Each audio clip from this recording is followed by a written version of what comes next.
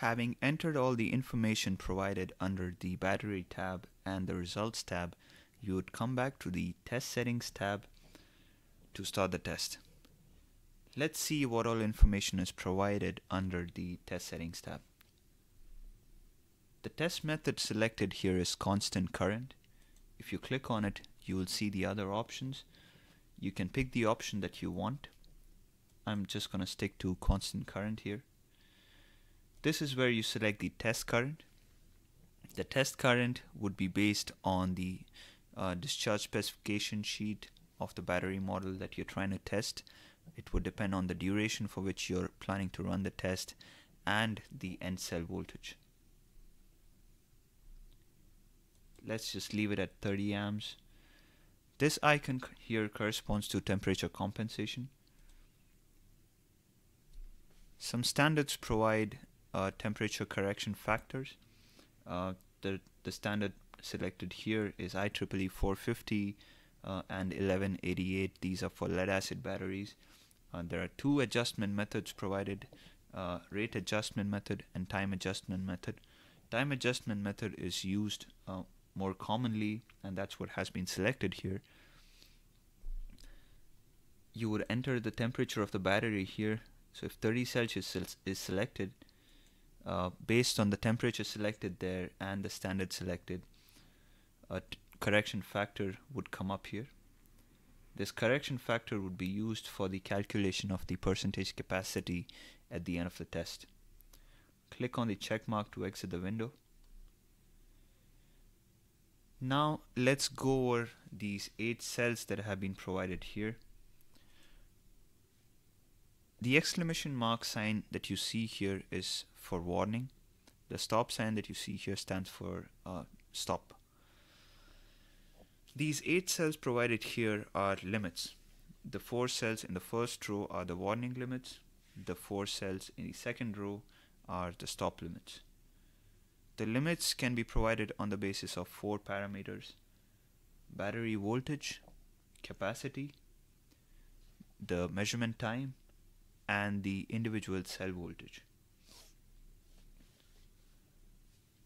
Now let's assume that we are setting values for testing a 48 volt battery bank. These are some values which I have already entered here. By clicking on these, I turn on the limits or activate the limits. Now here, based on the selections that I have made, if the battery voltage drops below 45 volts during the test, the TORKEL would sound out a warning. And if the battery voltage drops below 43.2 volts, the TORKEL would stop the test or pause the test and ask me if I want to resume the test or if I want to save the test data and end the test.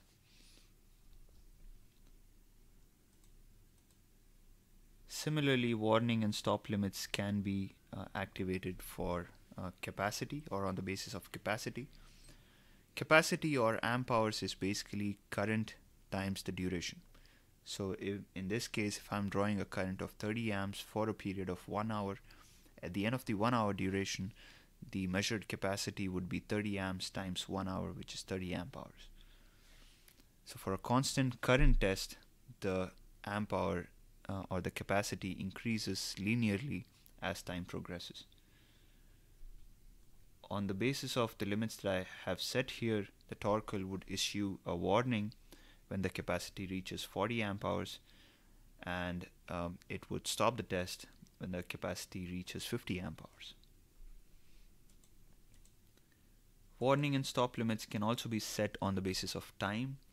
As per the values that I have selected here, when the test duration reaches the 1 hour 50 minute mark, the TORKEL would sound out a warning. When the test duration crosses the 2 hour mark, the TORKEL would stop the test. The fourth criterion on the basis of which limits can be set is the individual cell voltage. Individual cell voltages are monitored through BVMs, so if you are not using BVMs, then these limits cannot be activated. On the basis of the values that I have entered here, if any of the individual cell voltages drops below 1.8 volts, the TORKEL would again sound out a warning, I would be able to see which cell voltages are low. Similarly, if any of these cell voltages drops below the 1.2 volt mark, then the TORKEL would stop the test and ask me if I want to resume or just save the test data and end the test. I would be able to see the battery voltage over here. So 52.8 volts is the battery voltage that the instrument is seeing right now. It says there int and 0.0 amps. Int stands for internal, which means that the current would be measured internally by the TORKEL. The current is of course 0 amps right now because I haven't started the test. When the BVMs are connected, you will see this sign being displayed. It will show you the total number of BVMs that are logging data at the moment. The folder sign is to access the data that's in the TORKEL.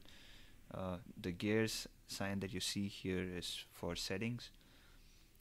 And finally, the play button is what you would need to hit to start the test. Thank you for watching this technical support video from Megger.